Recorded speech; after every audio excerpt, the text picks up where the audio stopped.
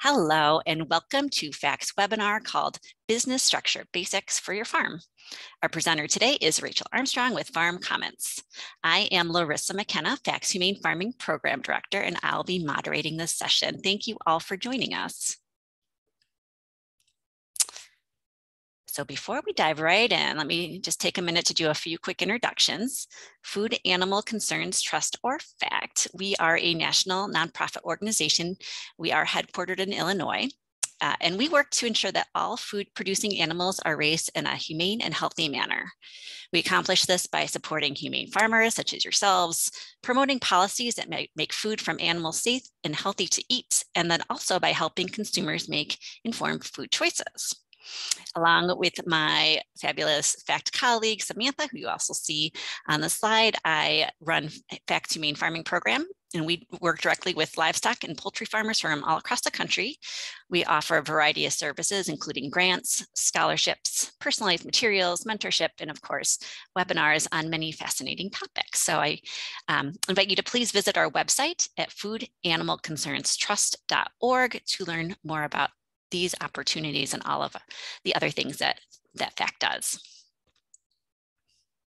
This time, I am just delighted to introduce our esteemed presenter, Rachel Armstrong. Rachel is the founder and executive director of Farm Commons, which is an awesome nonprofit organization dedicated to empowering farmers to solve their own business law challenges in a community of support. Rachel has led dozens of webinars and workshops for thousands of farmers nationwide. She's the leading authority on direct-to-consumer farm law. She has authored dozens of publications on farm law matters for farmers. She also instructs continuing legal education classes for the American Bar Association, teaches farm law at the University of Massachusetts Amherst, and is co-author of The Farmer's Guide to Business Structures, published by Sustainable Agriculture Research and Education, or SARE. She's a graduate of the University of Denver Strum College of Law and the University of Wisconsin at Madison.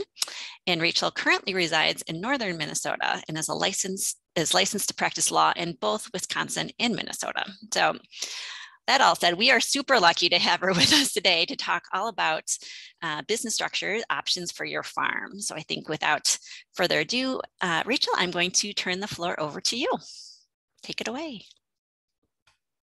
There we go. It's terrific to be with you today. So thank you so much for joining us. I am excited to share with you more about business structures. So I'm going to share my presentation with you now. Let's get this pulled up. All right. So there we are, Farm Commons. You can follow us on all the socials if that is your thing. So business structure basics. Just to make sure you understand a little bit more about Farm Commons, let me tell you a few things. So our mission is to empower agricultural communities to address their own legal vulnerabilities within an ecosystem of support. The way that we do that is primarily through educational resources. We write guides, we host workshops, we do webinars just like this. We have a podcast channel and a question and answer platform on our website. But that's not all. Educational resources are part of it, but we really believe that farmers themselves are the source of answers to our most vexing legal challenges. So we do leadership development. We help foster solutions that are by and for farmers in local communities.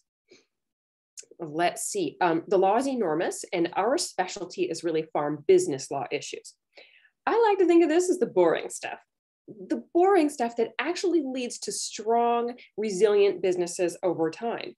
So for example, business structure issues, just like we're talking about today, LLCs and corporations. We also help folks with issues like farmland leases, food safety insurance, understanding zoning codes, crop insurance, and so much more. Farm employment law is another of our particular areas of focus and a really complex subject that we work a lot on. We have a membership program, and that's what makes it possible for us to reach folks. I'll tell you more about it at the end of our time today. But before I move on, I want to mention something that we don't do. Farm Commons is not attorneys for hire, and we don't provide individual legal services, not in our home-based states of Minnesota or Wisconsin or anywhere else. That's because we're exclusively devoted to educational outreach and leadership development in agriculture communities. So this also means that we don't earn revenue by charging for legal services. We want you to know that where we get our money from, it's memberships, it's grants, donations, and product development contracts. And that's what allows us to continue to develop trusted and high quality educational resources that you know aren't designed to get you in our office as a paying client. So my name is Rachel Armstrong. Indeed, I'm the executive director and founder of this outfit. I live in Duluth, Minnesota, and this is actually where I grew up. I grew up on a farm outside of town. Back in the day, cabbages and potatoes were the big products that my grandparents and great-grandparents produced. I actually have a receipt for my grandmother. She paid the hospital for the birth of her first child with cabbages and potatoes. And I actually gave birth in that same hospital to my kids, but I had to pay cash, of course. I founded Farm Commons because I believe you deserve this information. You need this information so that you can develop resilience and that you can do it consistent with your values. There are a lot of things that an attorney can provide you, and we believe in that ecosystem of support, and that includes attorneys. But at the same time, there is so much that you can know, you need to know, you deserve to know, and decisions that you can make for yourself. And that's why we're here today, is to help you understand, what you need to know about business structure so that you can make important decisions. I also appreciate knowing about you, and thank you so much for using the chat box. It's really helpful for me to get a sense of where you're at and what you do. As Larissa said, do use the question box for questions as we go. I have set times when I will be pausing to take questions, and so we'll look at the question box. They get a little bit more lost in the chat box, so that was the preferred avenue. I was also thrilled to read the list of issues that you're hoping that we will address in today's webinar. For example, folks said that they wanted to learn about whether multiple LLCs protect various aspects of the farm. Folks are curious about what's the difference between a partnership and an LLC. How does limited liability really work? And are there downsides to forming an LLC? These are excellent questions. I love it. I love it. We're going to address all of these things. So your questions are an important part about that, but I do have a couple of caveats. The subject of business structures is huge and deep, and we have less than an hour together. So there are definitely many questions that are going to be beyond the scope of this presentation, and I am excited to share with you further resources that you can use to continue to develop your knowledge. But also bear in mind that I can't stray into giving legal advice. That would happen if I were to tell any specific person what they should do in their situation. So your questions are welcome, but when it comes to those questions, please bear in mind that some issues may be too complex to really explore here, and that I can never tell you what to do, but I can give you educational background. All right. So let's learn one more thing about you. I am really interested in which business structure your farm is organized as right now. I have a poll. It's going to show up in front of you really soon. If you're new to polling on Zoom, don't worry. It'll just pop right up there and you can click the button that relates to you. Here's what that poll is going to say. Which business structure is your farm organized as right now? You're going to have a couple of options: LLC, corporation, sole proprietorship, partnership, nonprofit. But you know what? Sometimes folks aren't sure, and that's fine too. So we've got the unsure button and then the something else button. Let me get this fired up. Okay, so you should see that pop up in front of you. Folks are clicking away, and I am thrilled to see that. Now, while the poll is running, let me give you a preview. Today, we're going to be discussing the 5 basic business structures listed here: LLC, corporation, sole proprietorship and partnership, and then nonprofit. Now, there are other possible business structures. There are cooperatives, limited partnerships, benefit-style corporations. But by and large, farmers tend to stick with the first 3 options on the list: LLC, corporation, and sole proprietorship. In fact, nationwide research shows that about 45% of farms are organized as sole proprietorships. These days, we find that more and more farms have formed or are looking at forming an LLC. And corporations have been historically popular in rural areas for folks that are looking for something else, but I do think they're losing some ground to LLCs these days. So let's look at the data. Most folks have stopped clicking on the poll, and we are close to the national average. We have about 35% of folks on the line who are sole proprietors, really close to, 40, 45 nationwide. 34%, so roughly equal percentage, have formed LLCs. Then we have our 21%, which is unsure. No problem about that. That's very common. And 8% that are something else. All right, this is terrific. You can make that poll go away. Well, I'll click end poll, but if for some reason it still pops up in front of you, there should be a little button that you can, the red button to click to make it go away. All right, so that was terrific. I have a better sense of where you all are at, and now we're going to get into our material. Let's start with sole proprietorships and partnerships. These are default business structures. So this means if you do nothing else to form a business structure, this is what you have by default. So those of you all who are unsure what you had, you might have this, especially if you did nothing else. So literally the moment you start selling a product or a service to customers, you have one of these entities. If you are the only owner, then you have a sole proprietorship. But if you work with someone else to earn a profit together, which you will share together, then that is a partnership. Starting one of these is simple, literally nothing to it. In fact, the gardener who starts going to the farmer's market to earn a little extra income just launched a sole proprietorship. Now, let's say that farmer's sister helps her decide when to harvest the zucchini, shares in the decision of what to do with the profits. Well, we might have a partnership between our two sisters. Doing business this way is simple. No extra paperwork with the IRS, nothing to register with the Department of Revenue. There might be other business permits, of course, like there might be sales tax permits and things like that. But the point for business structures is that the farmer doesn't take active steps to form this. Now, usually the only thing we think of as a requirement with a sole proprietorship is to register the business's trade name. What's a trade name? That's selling your product under a name that's not your actual given name. So my name is Rachel Armstrong. If I'm to sell my zucchini as Rachel Armstrong's Farm, I don't even have to register a trade name. But let's take the example of our two sisters who sell their zucchini. When they sell that together, they put up a sign at the farmer's market that says Two Sisters Farm. Two Sisters Farm is a trade name. And so the state law does require that everyone using a trade name register it with the state. Usually very easy, very cheap. Think something like $10 to $30. And registering a trade name is required because it gives the public notice of who is behind that business. Let's say our sisters are named Jessica and Jane Jones, then we know, hey, Two Sisters Farms, Jessica and Jane Jones. That's the whole point. Farmers have a long tradition of being organized as sole proprietorships and partnerships. We especially see this tradition between family members.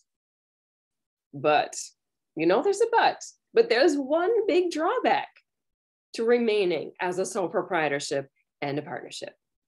What is that drawback? Well, here it is.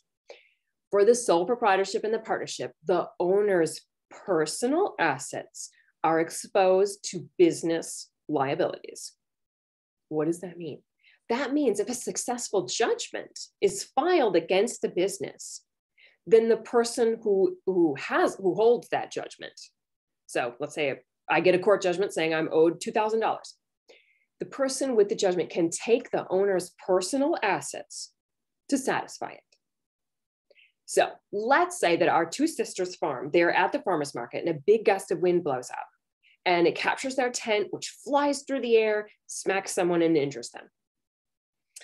This is a real bummer.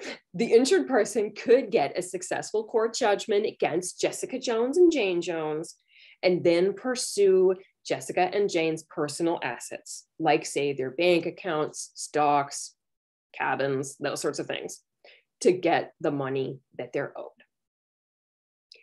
Now, in Jessica and Jane's situation where we have a partnership, folks think of this as even multiplying the exposure. Either or both of them could lose their personal assets for liabilities that the other person incurred. So let's say that Jane wasn't even at the farmer's market that day, and it was Jessica's choice not to weight down the tent as they had done in the past. It is not just Jessica's assets at risk, even though she's the one who technically caused this. The injured person could still go for Jane's personal assets, even though she wasn't at market that day. So by going into business together as a general partnership, they agreed to be responsible for each other's liabilities. A lot of folks hear this and think, okay, this sounds terrible, sounds bad. But at the same time, statistics show that 45% of farmers are organized this way. So a lot of people are doing it. Why? Well, some farmers, they don't know the risk that they're exposed to, but others do. They do see this risk and they don't see this as a major deal breaker. Some farmers are relying on the bankruptcy process to discharge debts and liabilities if that is needed. Others may feel that the risk of someone actually pursuing their personal assets is low, which can be accurate. But for other farmers, this risk is not acceptable. And many attorneys honestly don't recommend sole proprietorships or general partnerships because this risk, be it though small, does exist. So there are plenty of folks who are out there looking for an alternative. And the good news, of course, is that there are absolutely alternatives to the sole proprietorship and the general partnership. We call these our limited liability entities. And the good news is that LLCs and corporations protect personal assets from business liabilities. So LLC stands for limited liability company. And that really sums up the objective in forming one. Gaining this personal asset protection is the major motivation that most farmers have for forming an LLC or a corporation. And for anyone looking for this protection, these are great options. But there's always a but when you're talking to an attorney. Before we get too excited, I got a couple of cautions that are based on some misconceptions that a lot of folks have about the words that I just said. The phrase limited liability entity is a little sneaky. When you read that, it seems to imply that the entity has a limit in terms of the kinds or types of liability that it can experience. This is not the case. Forming an LLC or corporation does not change the type of liability that a person can incur or that the business can incur. It does not change the type of liability to which you are exposed. It only limits what type of assets are available to satisfy that liability. Only business assets are available. So the concept of limited liability can make people forget that it's only personal assets that are protected here. Let me put that in bold. Personal assets only are protected. Which business structure protects business assets from business liabilities? None of them. None of them. Business assets are always available to satisfy a business liability. And no business structure can protect business assets from business liabilities. How do we do that? How do we protect business assets? Insurance. Folks get liability insurance coverage so that they have someone who will help defend against and pay out on resulting business liabilities so that their business assets aren't taken. Now, when it comes to things like debt, there's no insurance that will cover you for debt. So for those sorts of things, well, business assets are still exposed. I bring this up because some farmers see an LLC as a low-cost insurance strategy, but I can't emphasize this enough. Insurance and LLCs or corporations serve two completely different roles on the farm. Both of them contribute in meaningful ways to manage liability risks, but they're different. The LLC and the corporation are there to protect personal assets. Insurance is there to protect business assets. I'm going to pause for a moment to hope that makes sense with you before I'm going to build on that. So this point illustrates why some farmers choose to form separate LLCs. Let's say we have someone who wants to form an apple cider business here, separate from the apple orchard business here, our cidery, our orchard. Separate LLCs or corporations can limit the business assets available to satisfy the business liabilities to only the assets in that LLC. It also works with a corporation the same exact way. But I have a caution, of course. Don't get too carried away. A dozen LLCs is not really a good idea. Each entity that a person forms must have its own set of books, its own tax filings, and the costs of multiple entities can quickly outweigh the benefits, especially because we're really going to rely on insurance to protect our business assets. Also, if the court does not see a legitimate distinction in real life between the function of multiple LLCs, they may not honor the separate LLCs. So for example, if we have one LLC that houses harvesting equipment and the other that houses harvesting operations, I don't know, that's looking pretty gray. A court may not see any legitimate purpose in having two businesses for fundamentally the same purpose, harvesting a crop. But in the interest of time, I actually can't go into that issue any deeper than there. Our book, The Farmer's Guide to Business Structures, does offer more guidance on when to form separate entities. So hopefully that point helps illustrate for you this concept of protecting business structures from business liabilities too. I have another caveat. When you form an LLC or a corporation, that protection needs to be earned. It is not bestowed on you automatically just because you filed the paperwork with the state. How do we earn this? Well, one of the main things that we do to ensure that we are earning this protection is by following through on separating personal and business.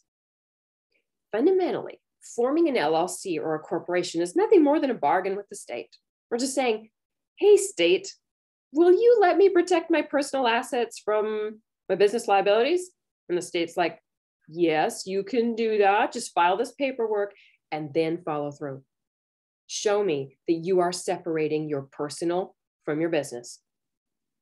So at a minimum, this means we need to keep separate bank accounts for business and personal use once we have an LLC or a corporation or any other limited liability entity. This means we shouldn't pay for our kids' soccer fees with the same pile of money, the same bank account that we pay for the farm's feed bill. The court needs to know at any moment in time which is personal, which is business.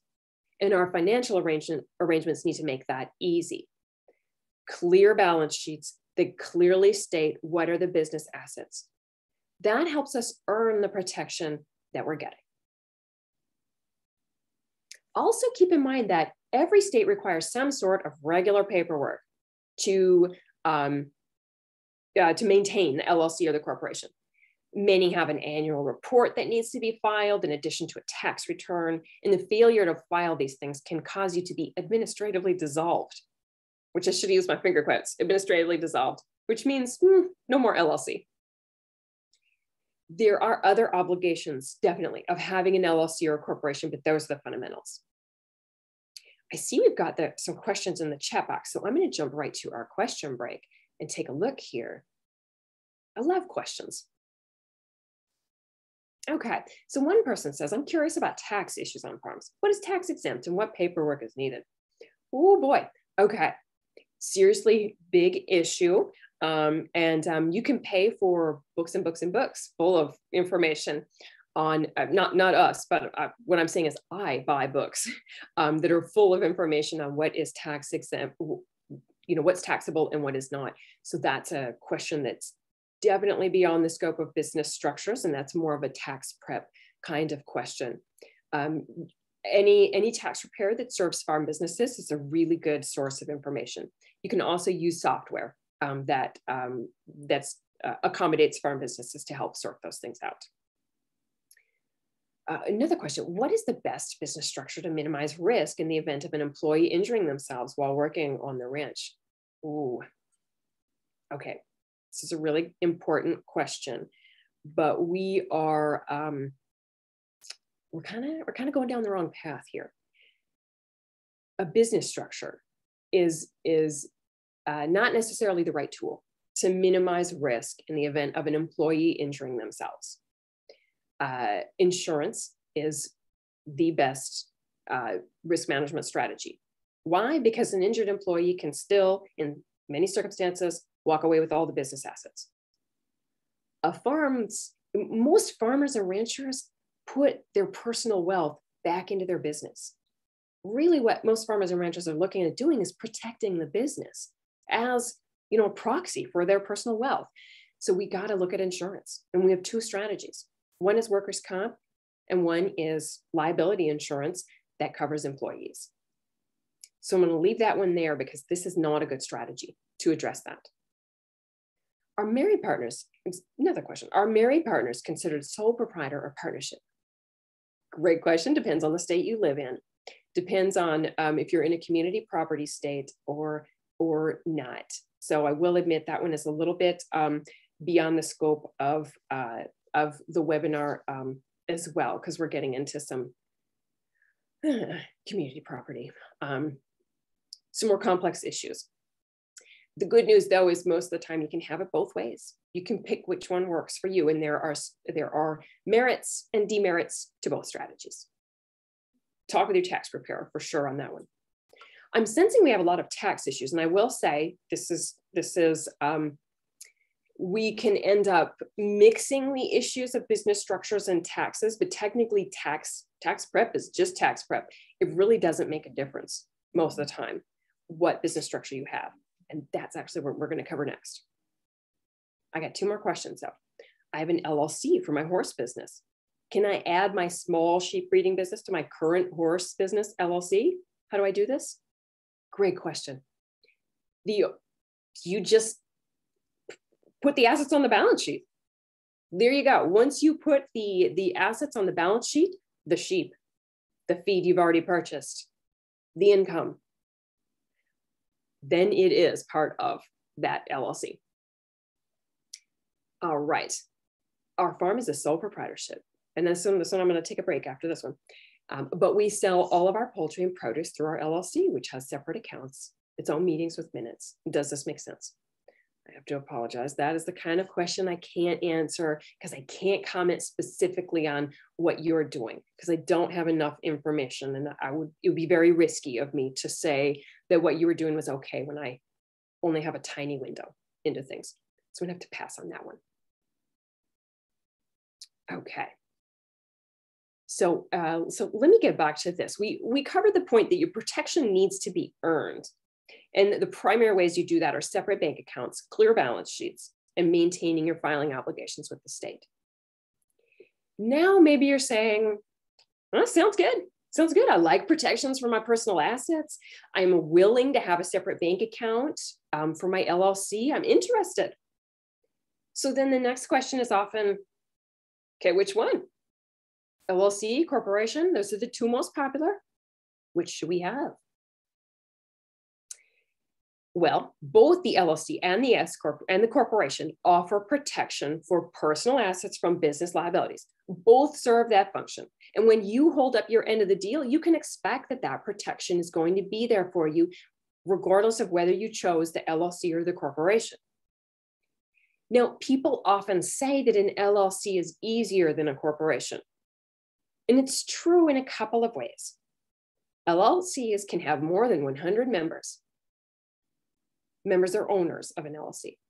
And those members/owners can be other LLCs or corporations. You know, let's admit it, most farmers do not want 100 owners of their operations. So that's not really a big bonus.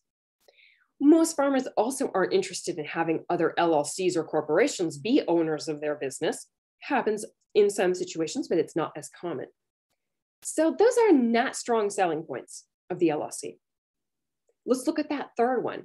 Operating agreements and officers are not required for an LLC.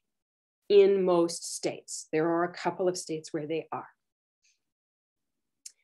This seems easy. Hey, I get out of appointing officers. It seems ridiculous anyways, because I just appoint myself, the president, the secretary, and the treasurer. You get out of forming that operating agreement. But this is not a strong victory. There are legal reasons to consider doing this anyways. An operating agreement is what helps the let me phrase this another way. The operating agreement is a document that lays out how the business does important things like add owners, remove owners, share profits, and more. Those are things that we really should know for our business. We should know how we get in, how we get out, and how we make decisions. So being allowed to not make those decisions isn't really helpful in the end. Myself and other attorneys strongly recommend that folks write these operating agreements anyways. We need to know this stuff. This is what helps our business in the end. So although it does seem like LLCs are more flexible, I don't think it's the strongest selling point ever. So that being said, as we say in Wisconsin, it's a horse apiece. You got your corporation, you got your LLC. If these points of flexibility are not that persuasive, we got to look for some other factors to make this decision. Is there a tax advantage? No, is a short answer. The tax forms are different between the LLC and the corporation, the S corporation, but the tax effect tends to be the same. In the legal lingo, we call these pass-through entities. Pass-through entity, they're both pass-through entities, and that's how they end up producing the same result. All right, so I introduced a new word here. I said S corporations. Before I was just saying corporation. What happened here? Well, here's what's going on with that. An S corporation is what we call a corporation that is elected to be taxed under the IRS tax code called Subchapter S. The S stands for small business.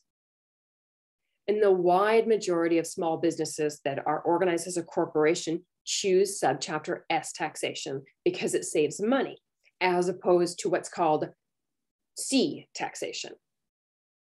So there's a distinction between how an S corporation and a regular or C corporation is taxed. But there generally is not a difference between how an LLC and an S corporation is taxed. They're both pass-through entities. So that being said, I do want you to know that both the LLC and the S corporation can offer you a tax advantage over the sole proprietorship and partnership. So this is an advantage that's available to both of these and is a good reason to think about forming one of these, even if you don't care about personal asset protection. What's the advantage? Some personal income may be taxable at the dividends rate rather than the personal income rate if you have formed an S corporation or an LLC. Generally, this is going to be useful where the farmer is making more in income from farming than the average farmer. Okay, so that might sound great. You might be saying, hey, one day I hope to make more than the average farmer in personal income from farming or ranching, of course. So does this mean I should form a corporation so I can file under Subchapter S? Not necessarily, because both LLCs and corporations can choose Subchapter S taxation. So the bottom line is that LLCs and S corporations are basically the same thing for the wide majority of farmers. Folks actually tend to make this decision based on the recommendations of their accountants or tax preparers or what have you, or personal experience. So, somebody already has a corporation, they're accustomed to the tax filings, they're familiar with the lingo. Hey, that's great. This is not the decision that will make or break your farm by any means, whether to choose an S corporation or an LLC.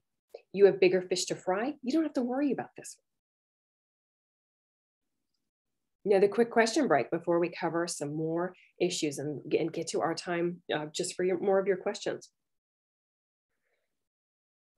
I have a couple of more questions in the box.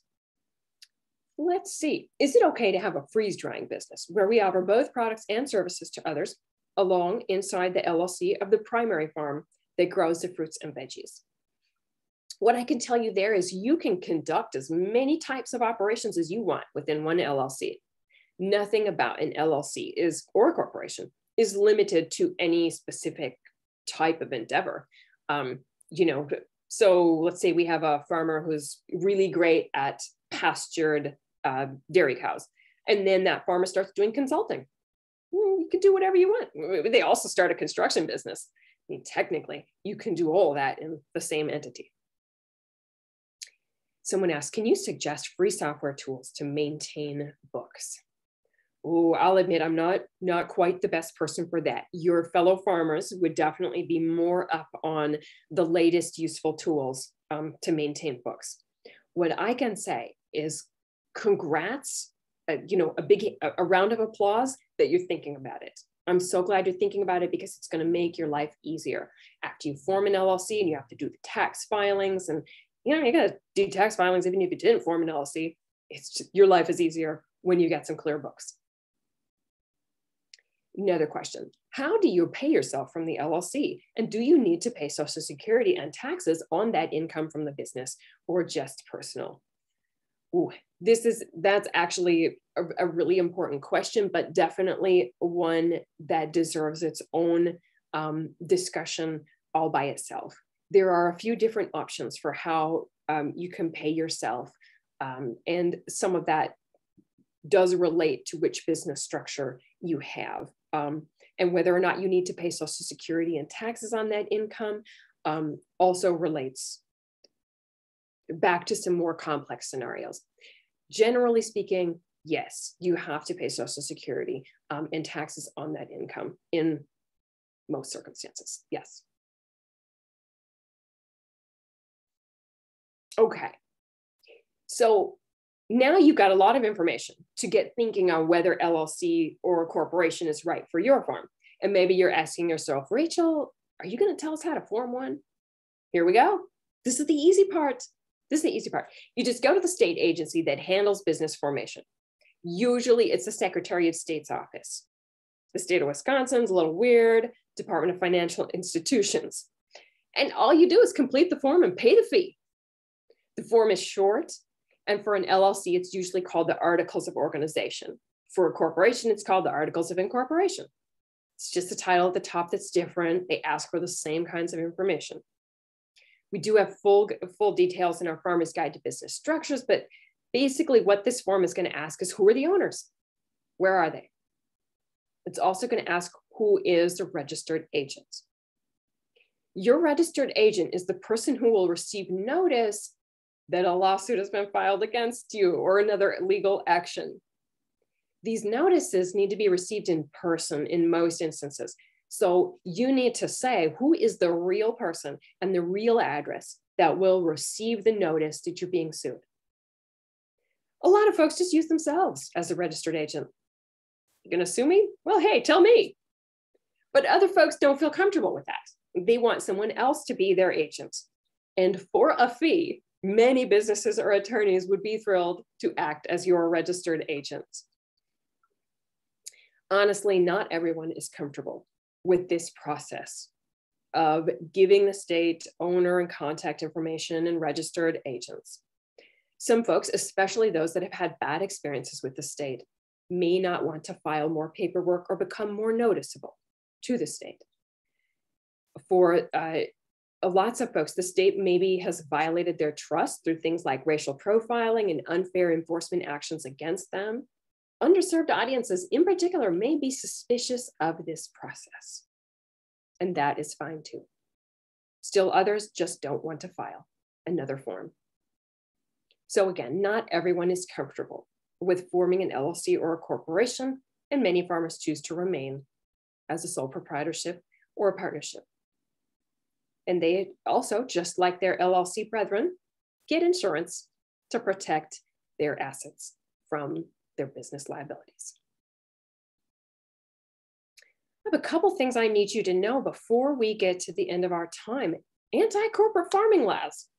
These can restrict non-related persons from forming LLCs and corporations to either lease farmland, own farmland, or conduct farming. So if you live in one of the states listed, Iowa, Kansas, Minnesota, Missouri, North Dakota, Oklahoma, South Dakota, and Wisconsin, don't rush out and form an LLC or a corporation when you have unrelated persons in that. Just you gotta check the rules to make sure you're not violating them. We have thorough flow charts in our book, and some Googling can also help you. Certainly you could talk with an attorney or call the state. Let's talk nonprofits and cooperatives. Nonprofits, if your farm is exclusively devoted to pursuits that are scientific, educational, or for the relief of the poor, which is defined, you may be able to form a nonprofit. Relief of the poor, well, you have to look that up if that's where you might be headed, because it's very specific. And if you don't meet the definitions, you don't get approved. But here's that thing that a lot of people don't realize. Nonprofits are prohibited from competing with their for-profit brethren.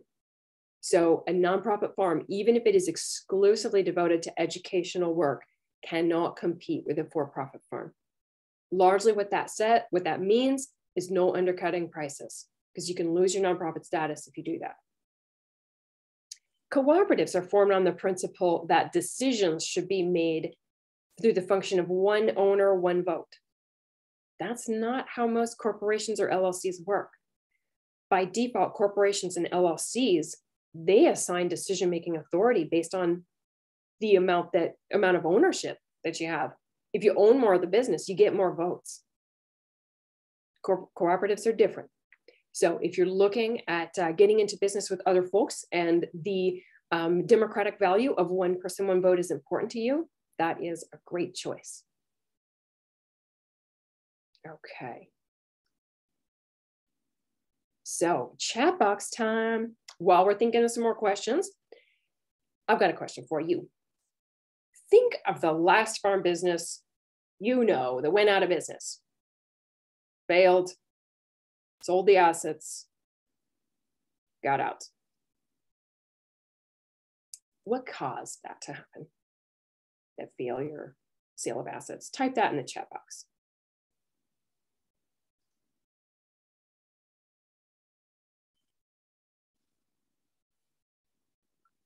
Let's see.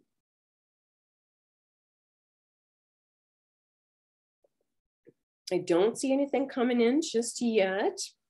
Ooh, okay. Someone says moving, death. Oh, tax evasion. They got bought out. Oh, children didn't want to continue the business. People didn't get along, not able to make decisions together. The lease collapsed, fire, lease was not renewed.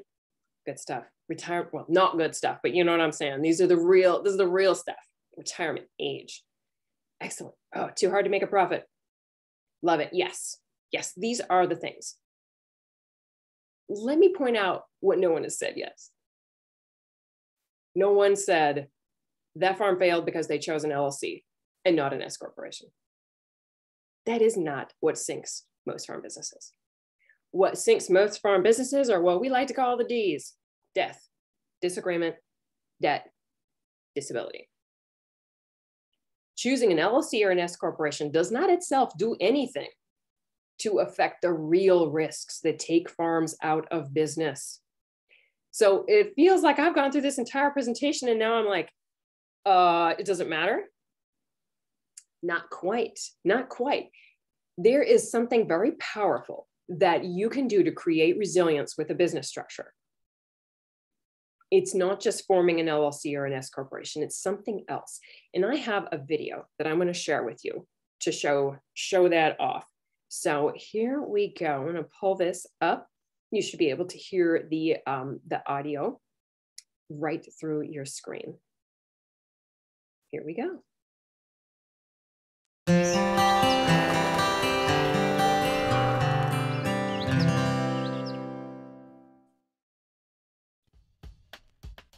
thought first and foremost that remaining friends on the beginning and the end of the company, if an end comes, was more important than anything. Pasture Perfect Poultry got started because there was a couple of us raising chickens on a smaller scale and selling them locally. Small farm producers do not have the support services that the traditional commodity-based farms have. We thought working together, we could come up with some solutions that we weren't able to access as individuals. When farmers are starting a business, they have many choices in selecting a business entity. And the business entity is really just this legal code word for how the law understands this business. An LLC is one option that farmers have when choosing a business entity, either for themselves individually or for a partnership. An LLC is governed by the operating agreement. The operating agreement is a document. It's not filed with the state, it's simply signed between all the members of the LLC, and then it pretty much goes in a drawer. But the operating agreement is a very important resource. So Jason came back to us with the contract. We were pretty impressed. There was everything in there, all the sort of production logistics, all the way down to what happens when one of us dies. The operating agreement has been great for us because not only does it lay out production standards and daily operations of the company, but then it lays out a path how we grow, how we add additional partners. The partnership for Pasture Perfect Poultry really goes into a lot of detail. Many farms are going to do fine having an operating agreement or other organizing document that lays out more fundamental aspects of the way the owners work together. How do you get into the business? How do you get out? How do you share profits? How do you divide responsibilities? I think having all this from the start, it really helped sort of be proactive against problem solving instead of being reactive when problems came up. Having the operating agreement has definitely helped preserve our friendship. I couldn't imagine working with a better group of guys.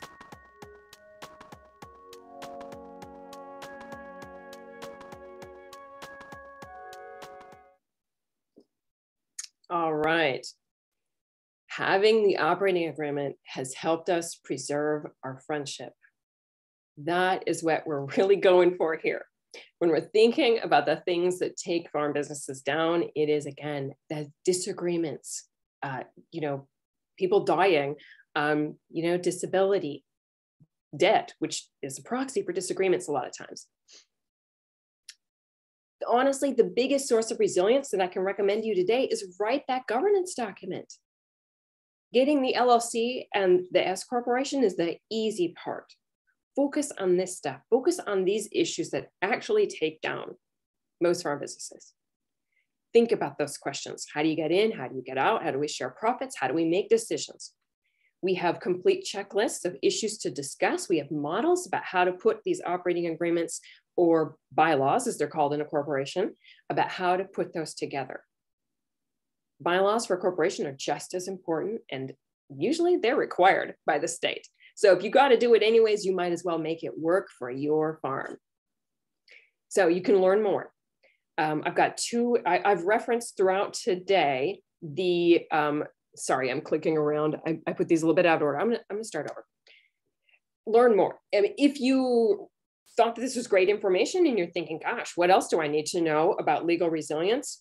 I've got a workshop for you. It's called Discovering Resilience. You learn the 10 legal best practices of a resilient farm or ranch business. Business structures is just one module out of 5. And actually, we go into quite a bit more information about the operating agreement and the bylaws and how to write those to make sure that you're capturing what really matters for your resilience. Through Discovering Resilience, you can create a customized action plan to develop your resilience. You can also do this in 2 ways. On your own time, you can take our self-paced course, or you can take the workshop with a cohort of peers. You can sign up for one of our, it's called live or regular Discovering Resilience, where there is a weekly meeting component, and you can meet with other farmers around the country that are learning and going through the same things. Discovering Resilience, again, it covers 5 modules: employment law, insurance, diversification, well, now I'm blanking on all of those, but all the good stuff, land matters, of course, leasing. We have at our website 100 plus guides, models, and checklists on a range of farm business law issues. We also have an advanced farm employment law course, which you can take anytime if employment law is of issue to you. You can ask questions on our question and answer platform. And of course, our guide, I'm reaching for it now, the Farmer's Guide to Business Structures, 325 pages on all the vital info. We've got those flow charts on the anti-corporate farming laws, much more detailed information on nonprofits, corporations, checklists, like model meeting minutes and things like that. And you can join us as a producer member. With FACT, you can get 30% off the annual membership fee. There's your coupon code, FACT30, but you have to do so before December. And so get in there, it's $30 off, it's $99 for a year. So then you can take 30% off the $99. And now I've run up to my questions and I see we've got some more in there and I'm excited to tackle the rest of these. Someone said, does anything here affect inheritance? Great question, great question. The intersection between a business structure and inheritance is often occurs when someone wants to pass down the business as a whole enterprise. They would like to pass to their successor the farm assets, the operations, the markets. They want to kind of the whole kit and caboodle. And so oftentimes they will form a business structure as a convenient way to transfer the entirety of the business rather than just selling off the assets to that person. So that's usually the relationship between those two. If you mean, does it affect taxation of the inheritance? Generally, no. If the estate is going to be taxed, these don't necessarily change that. But this is not a strategy to address inheritance tax in and of itself. Someone else asked, is that information you file able to change? Okay, such as a registered agent. Yes, you can always change your registered agent. Pretty easy to do. And usually the form is literally called change of registered agent. So go to your Secretary of State's office, ask, and I mean that online, look for the form there or give them a quick call. Should be pretty easy. And sometimes it doesn't even cost anything. We have someone who has a farm devoted expressly to helping 4-H kids. They keep, feed, and host kids who would not be able to show the animals and be a part of the fair. Is that considered a nonprofit? And can we have a for-profit in addition to a sole proprietorship? Great question. Whether it can be a nonprofit is definitely a more complex question. And you'd want to sit down with our guide or a more thorough resource on nonprofits to get into that question. It looks like you're headed down the right path, but there are details we'd have to address. But to the question, can you have a nonprofit plus a for-profit plus an LLC? Or sure, absolutely. You can have all those things. You can have 2 nonprofits and 3 LLCs. Last one, does owning or leasing the land for the farm have any weight as to what type of business to create?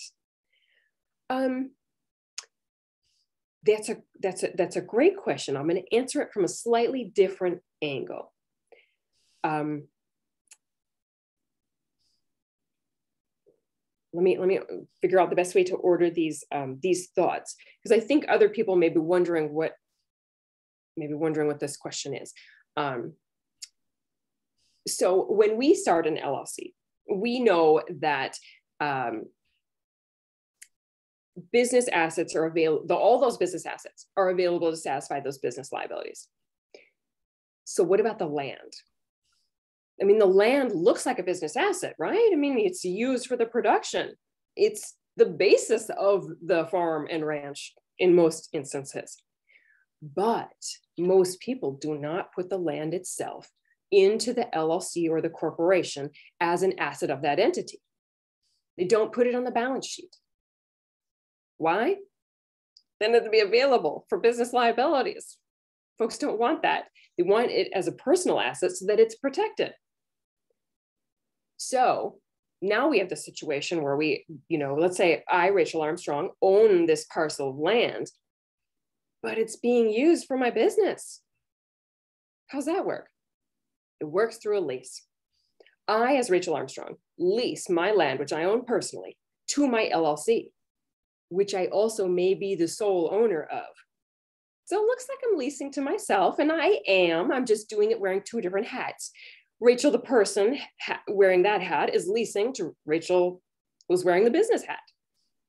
This is a best practice, and it is important to get that lease in place because it further legitimizes the distinction between Rachel, the person, and Rachel, the business owner, which is the whole point of an LLC or a corporation. So getting that lease in place is important and also does not have to be hard. It's as easy as saying, I, Rachel Armstrong, in my capacity as a person, lease to myself, Rachel Armstrong, in my capacity as an owner of, Rachel's Green Acres LLC. A little bit of, supplementary info that you would normally have on a lease. We should have a lease rate, shouldn't be free. And, we go from there. Thank you, Rachel.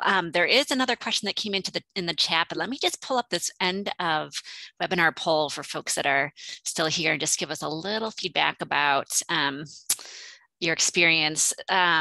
So the question on the chat, and this will be the last one before we wrap up, which might be a good one to end on. My farm is an LLC and I'm the sole owner. I'm leaving my farm to my youngest son in my will. Do I need to change my operating agreement to reflect this? Ooh, I'll admit that is one I can't answer because it's very specific to those situations. I would 100%, you need someone to read exactly what you've got going on to advise on that point. Excellent. Okay. Well, as folks are taking that poll, I'll just leave it up on the screen. Let me just, let's see here. Let me do a couple of housekeeping items before we sign off today. So as I mentioned, a recording of this session and the slides will be available soon. I'm going to be archiving them on our website, our YouTube channel, and then also sending out links to them in an email, hopefully later today, along with some other services that FACT offers. We're hoping to have another webinar next week. It hasn't been officially announced yet, but it would be about botanicals for livestock health. So that might be of interest to folks. I also like to thank you, Rachel. It's been a real honor and a pleasure to have you with us today. FACT is going to continue our collaboration partnership with Farm Commons. So I'll be able to get more information out to folks about the different resources and services and hopefully trainings that folks might be interested in participating in. I took part in the what was the exact names? Not discovering resilience, building, no. Guiding resilience. Guiding resilience, yes. For our ag professionals, we have guiding resilience, right. So folks that work in an ag technical assistance role, that there's a separate training for that, but there's also a farmer training for discovering resilience for your own operation. So I really, really recommend those trainings and all of the wonderful things that Farm Commons is doing to support farmers out in the field. So thank you again, Rachel. I'd like to thank everyone else out in our audience for your interest and attention. It's been wonderful having so many folks join us today and throughout our webinar season. We're kind of winding down for the season until, one or two more, and then we'll be taking our summer hiatus. But I appreciate everyone being here, and I hope that we're all able to connect again soon. And any last words of wisdom that you'd like to share, Rachel, before we sign off? No, thanks everybody for coming and for thinking about these issues and pondering what's best for your operation. Excellent. Thanks everyone. Have a great rest of your day. Bye. Bye.